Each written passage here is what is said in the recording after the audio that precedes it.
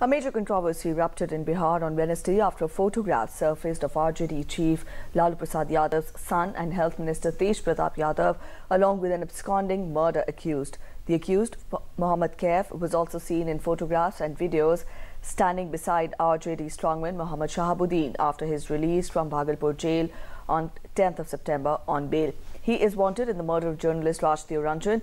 The BJP has demanded the arrest of Shahabuddin and Kaif, and the JDU has indicated that Bihar government would not oppose a plea in the Supreme Court against Shahabuddin's bail.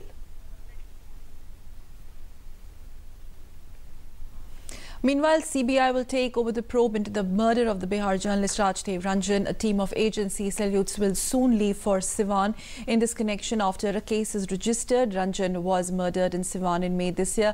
Earlier, Bihar government had transferred the case to CBI and the agency is now all set to register an FIR.